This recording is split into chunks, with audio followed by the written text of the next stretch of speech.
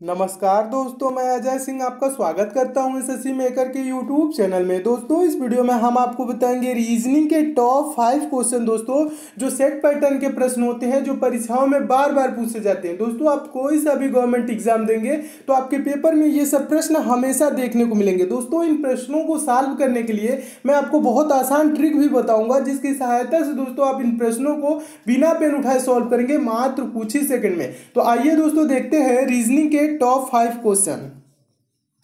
देखिए दोस्तों, पहला क्वेश्चन मोस्ट इंपॉर्टेंट क्वेश्चन है और इस टाइप के प्रश्न हमेशा परीक्षाओं में पूछे जाते हैं। तो आप इसे सॉल्व कैसे करेंगे, देखिएगा, बहुत आसान तरीका बता रहा हूं। देखिए, प्रश्न कह रहा है दोस्तों, निम्नलिखित संख्या श्रृंखला में लुप्त संख्या की पहचान करें। लुप्त संख्या कहाँ है, यहाँ पे प्रश्नवाचक चिन्ह है ना लास्ट में, यहीं पे आपको बताना है कि कौन सी संख्या होगी। तो इसके लिए पहले तो दोस्तों ये जो आपको कह रहे हैं ना, श्रृंखला, संख्या श्रृंखला, यानी सीरीज जो दी गई है, इस सीरीज के संख्याओं को क्या करेंगे दोस्तों, ध्यान से देखेंगे कि ये सीरीज चल कैसे रही है। तो सीरीज देखेंगे दोस्तों, 17 है, उसके बाद 8 है, उसके बाद 22, उसके बाद 4, उसके बाद 29, उसके बाद 11, उसके बाद से 59, उसके बाद प्रश्नवाचक चिन्ह। ठीक है, प्रश्नवाचक चिन्ह पे आपको बताना है कि कौन सी संख्या होगी। तो दोस्तों थोड़ा सा ध्यान लगाएंगे तो पहले क्या है, 17 है, 17 के बाद क्या कर दिया है, 8 कर दिया, उसके बाद क्या किया है, 22, उसके बाद 4। ठीक है, यानी पहले बड़ी संख्या, उसके बाद से क्या कर दे रहे हो, छोटी, फिर उसके बाद बड़ी, फिर छोटी, फिर 29 बड़ी संख्या, उसके बाद 11 कर दिया, उसके बाद 59, उसके बाद पूछ रहे हैं। ठीक है, जब ऐसे आए तो दोस्तों हम क्या करते हैं, पहले तो देखेंगे इसका जो आसान तरीका है, 17 किन दो संख्याओं से मिलकर बना है, 1 और 7 से मिलकर बना है ना। 1 और 7 दोनों को जोड़ेंगे तो क्या हो जाएगा दोस्तों, 8 हो जाएगा। तो ये जोड़ के लिख दिया। अब आगे देखेंगे ये प्रक्रिया चल रही कि नहीं। 22 किन दो संख्याओं से मिलकर बना है, 2 + 2, 2 2 है ना 22 में, तो दोनों संख्याओं को जोड़ेंगे आपस में, तो 2 2 जोड़ेंगे तो क्या हो जाएगा दोस्तों, 4 हो जाएगा। 4 यहाँ पे दिया हुआ भी है। फिर आगे क्या है दोस्तों, 29 है, 29 किन दो संख्याओं से मिलकर बना है, 2 और 9, 2 और 9 को जोड़ेंगे तो क्या हो जाएगा दोस्तों, 11 हो जाएगा। 11 आगे क्या किया, लिख दिया, 11 लिख दिया, तो 11 हो गया। फिर 59 है, 59 किन दो संख्याओं से मिलकर बना है, 5 और 9 से, तो 5 और 9 दोनों संख्या को जोड़ेंगे तो क्या हो जाएगा, 9 5 क्या हो जाएगा दोस्तों, 14 हो जाएगा। 5 + 9 क्या हो जाएगा, 14 हो जाएगा। तो यहाँ पे भरा जाने वाला संख्या क्या हो जाएगा, 14, जो कि ऑप्शन नंबर डी में दिया है। यही क्या हो जाएगा दोस्तों, आंसर हो जाएगा। और इस टाइप के दोस्तों प्रश्न हमेशा पूछे जाते हैं, तो आप इस प्रश्न को सॉल्व कर लेंगे, इस टाइप के पूछेगा तो। मैं उम्मीद करता हूं इस प्रश्न को आप अच्छे से समझ गए होंगे। क्या किया था दोस्तों, इसके लिए पेन उठाने की भी आपको जरूरत नहीं है, बहुत ही आसान प्रश्न है। देखिएगा, बस किया क्या है, इन संख्याओं को जोड़ दिया है। 7 1 यानी कि 8 हो गया, 2 2 4 हो गया, 2 9 11 आगे लिख दिया, 5 9 14, इसको हम लिख देंगे कहाँ, आगे, और यही क्या हो जाएगा, आंसर हो जाएगा। मैं उम्मीद करता हूं दोस्तों आप इस प्रश्न को बहुत ही अच्छे तरीके से समझ गए होंगे, और इस टाइप के दोस्तों प्रश्न परीक्षा में पूछा जाएगा तो आप अच्छे से सॉल्व कर लेंगे। नेक्स्ट क्वेश्चन देखिएगा दोस्तों, दूसरा प्रश्न भी काफी इंपॉर्टेंट है, हमेशा पूछा जाने वाला प्रश्न है, और इस प्रकार के प्रश्न आए तो आप कैसे सॉल्व कीजिएगा। देखिएगा, आसान तरीका बता रहा हूं। प्रश्न है दोस्तों, दिए गए शब्दों का उपयुक्त वेन आरेख ज्ञात कीजिए। वेन डायग्राम आपको बनाना है। किन किन शब्दों का दोस्तों, मनुष्य है, इंजीनियर है, चूहे है। जब कभी भी दोस्तों वेन डायग्राम से रिलेटेड परीक्षा में प्रश्न आएगा तो आप कैसे सॉल्व करेंगे, जो शब्द दिए रहे उन्हीं पे हमें विचार करना है कि ये एक दूसरे से कैसे संबंधित है। तो यहाँ पे कौन कौन से शब्द दिया गया है, यहाँ पे मनुष्य दिया गया है, इंजीनियर दिया गया है और चूहे दिए गए हैं। तो ये अब हम देखेंगे कि ये एक दूसरे से, मनुष्य, इंजीनियर और चूहे एक दूसरे से कैसे संबंधित है। तो दोस्तों यहाँ पे थोड़ा सा जो ध्यान लगाए, मनुष्य क्या होता है, आदमी होता है ना, मनुष्य। उसके बाद इंजीनियर कौन होता है, इंजीनियर कौन होता है, मनुष्य होता है कि चूहा होता है। ठीक है, यहाँ पे आपको बताना है। तो इंजीनियर कौन होता है दोस्तों, मनुष्य होता है। तो मनुष्य के अंतर्गत क्या आ जाएगा दोस्तों, इंजीनियर आ जाएगा। मनुष्य के अंतर्गत क्या आएगा, इंजीनियर आएगा। इंजीनियर तो चूहा होता नहीं है, तो ये क्या हो जाएगा, इंजीनियर किसके अंतर्गत आ जाएगा, मनुष्य के अंतर्गत आ जाएगा। और चूहा क्या होता है, चूहा ना मनुष्य होता है ना इंजीनियर होता है, तो ये क्या हो जाएगा, ये बाहर हो जाएगा। ये इस टाइप से इसका वेन डायग्राम बनेगा। तो देखेंगे किस ऑप्शन में दे रहा है ऐसे, तो ऐसे Venn diagram option number B में आपको दिख रहा है, तो यही क्या हो जाएगा दोस्तों, आंसर हो जाएगा। मैं उम्मीद करता हूं दोस्तों इस प्रश्न को आप बहुत ही अच्छे तरीके से समझ गए होंगे, क्योंकि हमेशा पूछा जाने वाला प्रश्न है। और कभी भी प्रश्न आए तो बस यही आपको सोचना है कि ये एक दूसरे से कैसे संबंधित होती है, बस इतना चीज सोचे, तुरंत आपको क्या हो जाएगा, आंसर मिल जाएगा। तो इसका आंसर क्या हो गया, ऑप्शन नंबर बी हो गया। कैसे, मनुष्य, इंजीनियर, चूहा। अब बोलेंगे इंजीनियर कौन होता है, मनुष्य होता है, तो मनुष्य के अंतर्गत क्या क्या हो जाएगा दोस्तों, इंजीनियर आ जाएगा। चूहा ना मनुष्य होता है ना इंजीनियर होता है, ठीक है। तो बस ऐसे आप सोचेंगे, थोड़ा सा प्रश्न करेंगे, तुरंत आंसर हो जाएगा। तो चूहा क्या हो जाएगा दोस्तों, अलग हो जाएगा, मनुष्य और इंजीनियर से अलग हो जाएगा और इस टाइप से वेन डायग्राम बन जाएगा, जो कि ऑप्शन नंबर बी में दिया है। तो आपका ऑप्शन नंबर बी क्या हो जाएगा दोस्तों, सही हो जाएगा। मैं उम्मीद करता हूं दोस्तों आप इस प्रश्न को बहुत ही अच्छे तरीके से समझ गए होंगे और इस टाइप के परीक्षा में प्रश्न पूछा जाएगा तो आप अच्छे से सॉल्व कर लेंगे। नेक्स्ट क्वेश्चन देखिए दोस्तों, तीसरा प्रश्न। तीसरा प्रश्न भी काफी इंपॉर्टेंट है और हमेशा पूछा जाने वाला प्रश्न है। देखिएगा प्रश्न है, क्या कह रहा है, इस श्रृंखला में अगली संख्या कौन सी होगी। अगली संख्या पूछ रहा है इस श्रृंखला में, सीरीज में। यहाँ पे प्रश्नवाचक चिन्ह है ना, यहीं पे आपको बताना है कि कौन सी संख्या होगी। तो इसके लिए दोस्तों क्या करेंगे, पहले तो हम सीरीज को देखेंगे, सीरीज कैसे आगे चल रही है। 16 है, 16 के बाद 35 है, 35 के बाद 73 है, 73 के बाद 149, उसके बाद से प्रश्नवाचक चिन्ह। अब प्रश्नवाचक चिन्ह पे आपको बताना है कि कौन सी संख्या होगी। तो इसके लिए क्या करेंगे दोस्तों, आप थोड़ा सा ध्यान लगाएंगे सीरीज पे। 16, 16 के बाद 35, 35 के बाद 70, 70 के बाद 149, ये 70 नहीं है सॉरी 73 है, 73 के बाद क्या है 149, ठीक है। तो इसे थोड़ा सा अगर जो ध्यान लगाएंगे दोस्तों, तो 16 का 2 गुना क्या होता है, 16 का 2 गुना क्या होता है, 16 दूना का 32 होता है। 32 में हम 3 जोड़ दें तो क्या हो जाएगा दोस्तों, 35 हो जाएगा, यानी कि 2 गुना करके 3 जोड़ दिया। अब आगे देखेंगे ये हो रहा है कि नहीं। 35 का 2 गुना क्या होता है, 35 दूना का 70 हो जाएगा और 70 में हम 3 जोड़ देंगे तो क्या हो जाएगा दोस्तों, 73 हो जाएगा, ठीक है। अब क्या करेंगे, ये कर क्या रहा है दोस्तों, संख्या का 2 गुना करके उसमें 3 जोड़ दे रहा है, फिर आगे ऐसे कर रहा है, ठीक है। तो 73 का दोस्तों 2 गुना क्या होगा, 73 गुणे 2 कितना हो जाएगा, 146 हो जाएगा। कितना हो जाएगा, 146 और प्लस इसमें 3 जोड़ देंगे, ठीक है। 146 में 3 जोड़ देंगे तो क्या हो जाएगा दोस्तों, 149, यहाँ पे दिया हुआ है 149, ठीक है, 149 हो जाएगा अगर जो 146 में हम 3 जोड़ दे तो, ठीक है। अब क्या करेंगे दोस्तों, 149 का 2 गुना करके 3 जोड़ देंगे।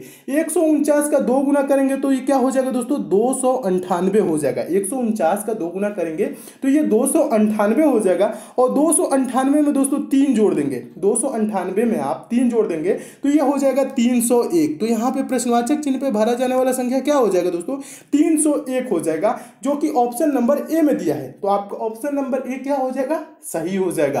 तो मैं उम्मीद करता हूं दोस्तों आप इस श्रृंखला को भी अच्छे से समझ गए होंगे और इस टाइप से दोस्तों प्रश्न परीक्षा में पूछे जाएगा तो आप अच्छे से सॉल्व कर लेंगे।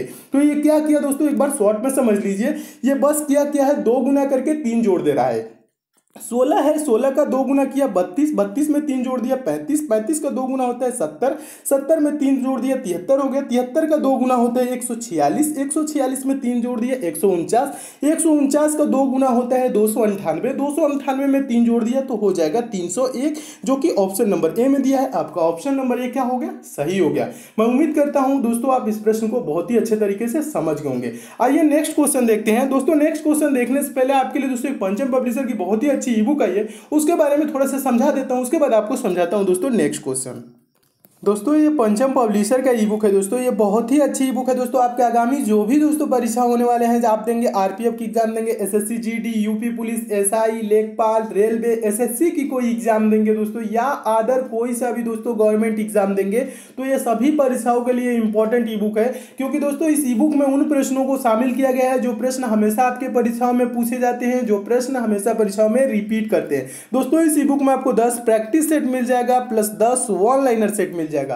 वन लाइनर सेट कहने का मतलब है एक लाइन में क्वेश्चन, दूसरे लाइन में आंसर। इससे क्या होगा दोस्तों, आप कम समय में ज्यादा से ज्यादा क्वेश्चन को प्रिपेयर कर लेंगे। दोस्तों इसमें साइंस, जनरल अवेयर्स और करंट अफेयर के इंपॉर्टेंट क्वेश्चन दिए गए हैं जो परीक्षाओं में पूछे जाते हैं। दोस्तों पंचम पब्लिशर ने इसकी कीमत 150 रुपए रखी थी, लेकिन मेरे कहने पर दोस्तों ये ई बुक आपको मात्र 25 रुपए में मिल जाएगी। आप इसको ले कहां से सकते हैं, तो इसका लिंक दोस्तों मैं नीचे डिस्क्रिप्शन बॉक्स में दे दिया हूं। आप डिस्क्रिप्शन बॉक्स से उस लिंक के थ्रू मात्र इसे 25 रुपए में डाउनलोड कर सकते हैं। दोस्तों ये ई बुक है, PDF नोट्स की तरह है, आपके मोबाइल में ही डाउनलोड हो जाएगी। आपको मार्केट या ऑफलाइन जाने की जरूरत ही नहीं पड़ेगी, ये मार्केट में और ऑफलाइन मिलती भी नहीं है, ठीक है दोस्तों। अगर आपको डाउनलोडिंग या पेमेंट से किसी प्रकार की समस्या भी होती है तो पंचम पब्लिशर को दोस्तों यहाँ कस्टमर केयर नंबर दिया गया, इस नंबर पर आप कॉल करके दोस्तों बात भी कर सकते हैं। दोस्तों इस ई बुक को मैं खुद देखा हूं, इसमें जो प्रश्न दिए गए हैं वो काफी इंपॉर्टेंट है और परीक्षाओं में पूछे जाते हैं। दोस्तों आपके एग्जाम में 1 से 2 दिन का भी टाइम है, तो इस ई बुक को लेकर आप जरूर पढ़ लीजिएगा, आपके एग्जाम में काफी हेल्प मिलेगा। तो आइए दोस्तों देखते हैं नेक्स्ट क्वेश्चन।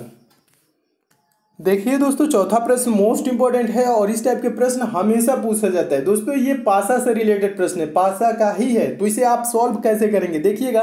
प्रश्न क्या कह रहा है, चौथा प्रश्न है, बहुत ही इंपॉर्टेंट है। प्रश्न है, चित्र में दिखाए गए सीट के अनुसार एक बॉक्स बनाया जा सकता है। बॉक्स मतलब पासा बनाया जा सकता है। बॉक्स में एफ सतह के विपरीत सतह पर कौन सा अक्षर होगा।